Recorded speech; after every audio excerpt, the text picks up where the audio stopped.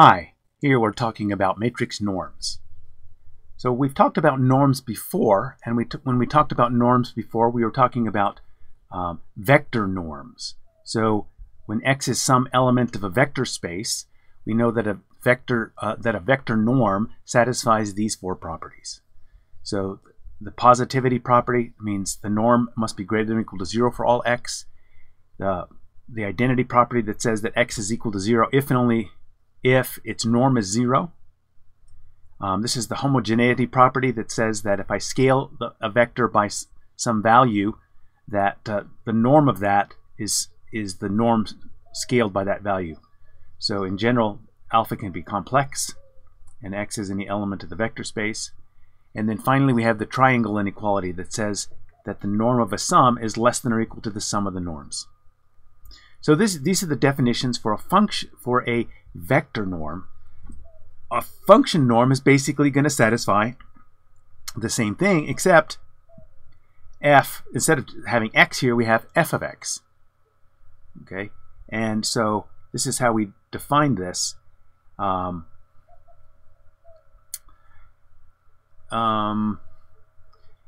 f of x appears in all of these places. So notice that when we looked at the vector norm, you can think of this as being the norm on the input space to the function. Okay, and this function norm is now a norm on the output space of the function. Okay, so in general, we have these four properties. The last one is usually the most complicated to work with. The function norm. This is the triangle inequality, and often to prove the triangle inequality for a function norm, or for any norm, we generally want to use the Cauchy-Schwarz inequality.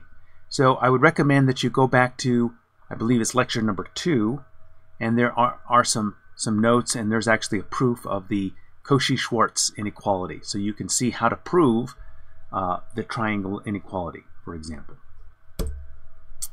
All right, so one way of approaching a function norm is to induce that norm based on the vector norms. Okay, so one way is what's often referred to as a worst case approach or an extreme case approach, which basically says I'm going to take the largest input-output ratio, or actually output over input ratio. So this is kind of like a transfer function magnitude. Okay, so I look over all possible vectors on the input space and with non-zero norm, and I look at the largest ratio. So for some x, I get f of x that is gives me the largest ratio. You can go through and show that this definition for the function norm satisfies all the necessary properties, and it is an induced norm based on the norms of the input and output spaces. So now in general, when we think about function norms, we're going to be looking at a linear function as our function, and so we can think now in terms of our in terms of matrices as the p norm. So in this case, this is a vector norm. This is a vector norm. This p norm is on the input space, which is an Rn. This is a vector norm on the output space, which is Rm. And so p is some number between 1 and infinity. You can go through and show that if you choose p between 0 and 1, that you don't get a norm. So you actually need to have p between 1 and infinity. So again, this is induced from the vector p norm. And such a norm, like this, satisfies what's called the submultiplicative property. That is, if I have two matrices and I take the p norm of that product, that's less than or equal to the product of the individual p norms of the two matrices. So an important question then is, so we have this definition for a norm, how do we actually compute the p norm for a function or a vector, or a matrix rather? So again, we have this definition. One way of computing the norm is to find an upper bound, gamma, for this inequality. Okay, so we have this ratio and we're looking for the maximum. If we can find a value of gamma such that we get this inequality holding for all x, then we can compute the norm. So that's where we start. So if we can find a gamma that is the upper bound, and if we can find a vector so that we get equality here, then the p norm is in fact equal to gamma. So in this case, we are actually finding gamma, which is the norm, and we're basically proving that that's the norm. So that's actually what this process is going through, and we're proving it by finding a vector. In this case, the norm of the vector is equal to 1. This is without loss of generality, and in which case gamma is equal to a times this quantity, and so then we can go through and show that that's in fact the p norm. So, and again, we're doing this for all p between 1 and infinity. Now it turns out there are certain values for which this is fairly straightforward to do. So we start off with the 1 norm. The 1 norm basically is the ratio in the 1. So if you think of the 1 norm, it's the for a vector, it's the sum of the absolute values of that column. Okay, and so the 1 norm we can go through and show is the maximum over all the columns of the sum of the absolute column. So in other words, we take each column in the matrix, take the absolute value, take the sum up each column, and look at the largest sum, and that becomes gamma. And we can go through and show that this vector 0, where we have a 1 in the position where the largest column sum is. So this is just an example. It could be the first, it could be the last, it could be whichever column has that largest sum. That's where we put the 1. Okay, and so this is the 1 norm, and we can go through and show that using this approach we can actually prove that this is indeed the 1 norm. Incidentally, if I choose a vector like this, what is the 1 norm for this vector? Should be obvious, but I'll leave you to think about that. All right, the 2 norm is similar. In this case, the 2 norm is given by the maximum singular value of the matrix. So the vector that provides the maximum ratio, so this is another way of looking at it, is we take the max where the over all norms of magnitude 1, all vectors that have norm magnitude 1, and we look at it that way. So the vector in this case that provides the maximum ratio is the right singular vector, and so we talked about that earlier, associated with the largest singular value, in which case we actually have this relationship that is satisfied, and so we can actually go through and show that this gives us the largest ratio. For the infinity norm is the p norm as p goes to infinity.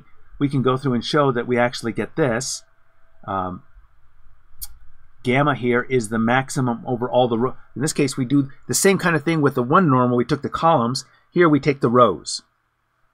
Okay, we take the rows. And in this case, we let the vector that's associated with this be plus or minus 1. Basically, it's the sign of whatever that row, the element, if you look at the elements in any given row, and you're looking at the absolute sum, the sum of the absolute values of those rows. Basically, the plus or minus 1 is going to be multiplying those elements in the row, right? Because you have a row times a column. So you have the elements in the row, they're going to be multiplied by these guys, and so basically the signs of each of these guys are going to match, so that it's like taking the absolute value of those elements, and then you get the sum. Okay, and so that's basically, you get plus or minus 1. The signs depend upon the signs of that row that has the greatest absolute sum. So now notice that in the 1 norm is the sum of the absolute values of the elements. The infinity norm is the largest element in that vector. So the question is, what is the 1 norm of this vector? I'll let you think about that. In general, for the p norm, so we've done 1, 2, and infinity. In general, this is again the formula for the p norm, which we can also specify this way: the maximum over all vectors of unit norm of a times that vector, the p and the p norm. In general, this approach works for p 1, 2, infinity, but for any other p, the calculation is what's called NP hard, which means that it involves a lot of calculations in general. So there's no efficient means for the general values, but MATLAB actually has the ability to compute the p-norm for any, well, it has the ability to compute the p-norm. So that's the scoop with the p-norms. So the p-norms again are induced by the p vector norm in the input space and the output space.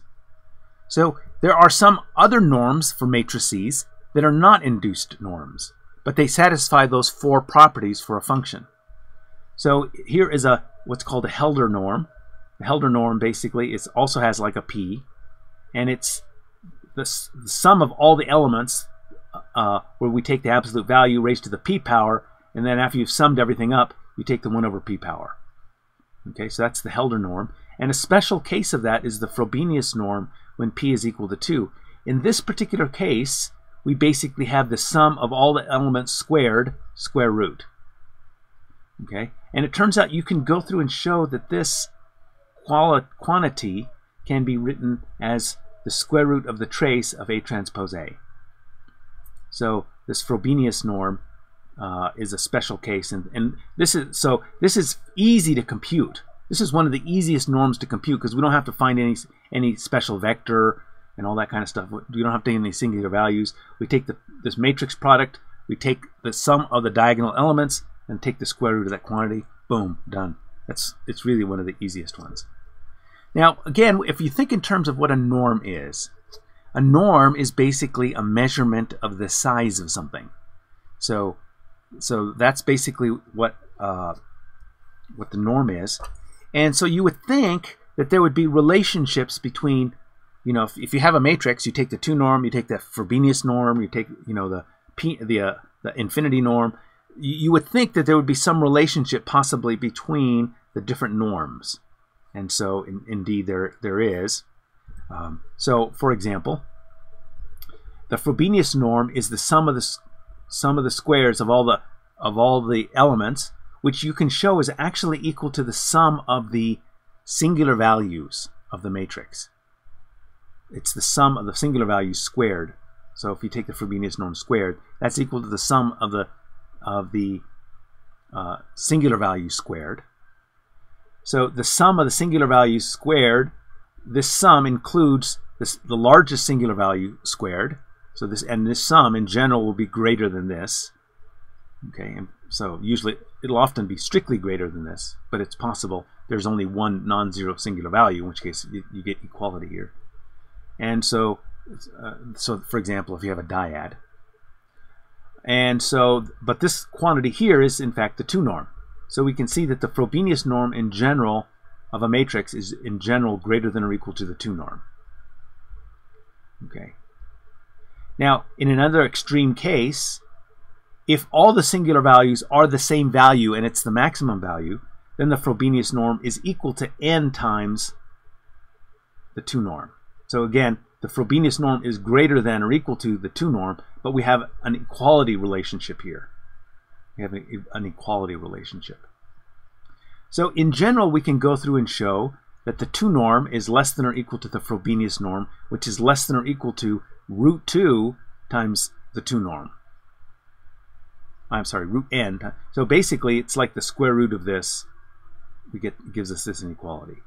Likewise, so notice that the Frobenius norm is bounded above and below by scalar values times the 2 norm. Here, the 2 norm is scaled above and below by various values of the Frobenius norm. And so we can actually go through and look at several of the different norms and find the relationships. So, for example, the 1 norm of a matrix is basically equal to the 1 norm of the matrix. So the R here refers to 1 to infinity or F. C refers to 1 to infinity or F. And so basically this guy, for example, says that the 2 norm is less than or equal to root m times the infinity norm, where again our matrix is m by n. So notice here we have L, which is basically saying that the Frobenius norm is related to the rank of a matrix. Okay, so we have those kind of relationships. And so this table shows us upper bounds between every norm and every of the other norms. So we have those kinds of relationships.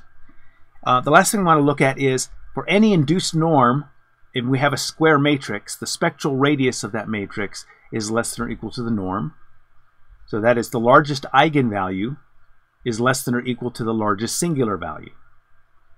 And we also have this relationship that if I take a matrix, raise it to the power r, take the norm of that, and then take the 1 over r power, and if I take the limit as r goes to infinity, I actually get the spectral radius.